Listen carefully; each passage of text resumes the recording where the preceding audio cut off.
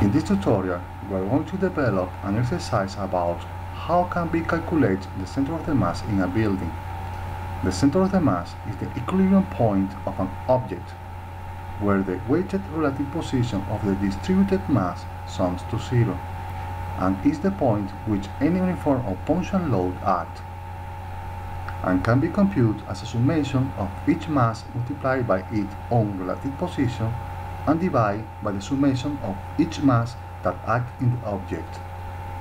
To calculate the center of the mass of each story, we need to know the dead and live loads that are acting in the building to compute the weighted relative position.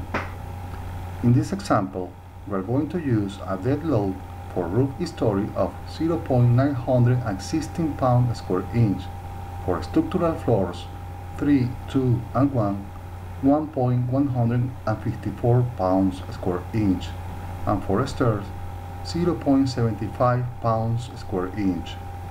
The live load for the roof story is 0.139 pounds square inch, for structural floors 3, 2, and 0.278 pounds square inch, and for the stairs 0.695 pounds square inch. In this case, we don't take in consideration the weight of the columns and beams because are the same in each story.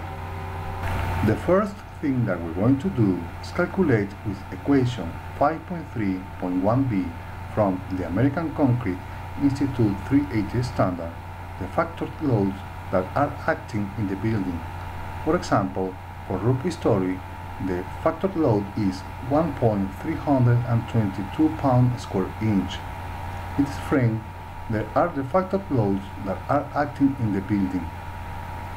Now, we divide the total area of each story into smallest known areas, as squares or triangles, to simplify the calculus of its relative position, due to the difference of weights that are acting in the building. In the case of the roof story, for this example, it isn't necessary to do this, because it doesn't have other weight than the slab weight. The center of mass of the story in each orthogonal direction is calculated with these equations for x direction and y direction, where WE is the weight of the relative area, LXI is the distance to the relative center of mass of that area from a convenience point in x direction, and LYI is the distance to the relative center of the mass of that area from a convenience point in y direction.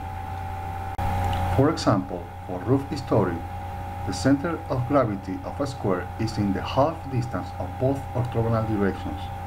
In this building is in x direction 200 inches and in y direction 175 inches. The center of the mass of the roof story is in the coordinates x 200 inches and y 175 inches. In this frame are the rest of coordinates of the center of the mass for each story. With this, conclude this tutorial.